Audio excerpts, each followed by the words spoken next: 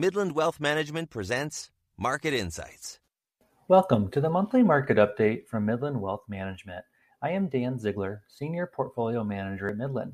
Today I just wanted to take a few minutes to give you an update on the markets for the first half of 2022. As the second quarter draws to a close, the headlines today read, "Financial markets suffer their worst first half performance since 1970. Stocks have officially entered a bear market, which is typically defined as being down more than 20% from their highs, and investors have largely priced in a significant economic slowdown and a higher probability of a recession." For the month of June, the S&P 500 index was down about 8% and down close to 20% for the year. When you dive deeper into the past 11 bear markets, on average, they have lasted for about 16 months. And historically, investors have been rewarded if they stayed invested during that bear market, as historic returns at the end of the bear market have averaged close to 43% in 12 months. Persistent inflation continues to force global central banks to be more aggressive, which could pose more headwinds for economic growth. The Federal Reserve increased their Fed funds rate by 75 basis points in June, which was the highest rate increase since 1994.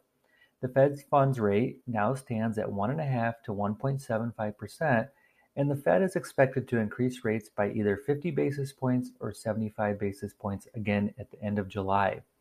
The Federal Reserve cannot directly control commodity prices like gasoline. However, they are trying to slow down growth and lower demand, which may help lower inflation.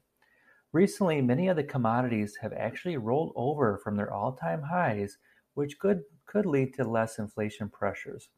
For example, natural gas is down over 30% and lumber is down over 57% from their most recent highs. Investors will be closely monitoring many economic indicators in July. Corporate earnings season is ready to begin, and all eyes will be on the company's profits and outlooks.